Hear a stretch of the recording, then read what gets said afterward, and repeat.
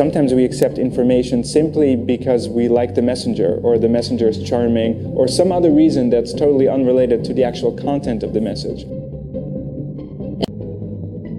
People basically receive news that's consistent with the political beliefs that they already have.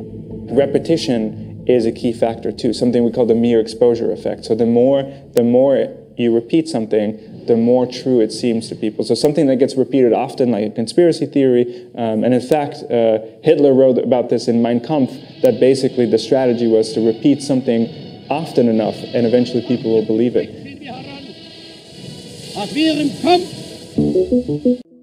Right, and so in the study itself, we try to develop what the media call a psychological vaccine against fake news.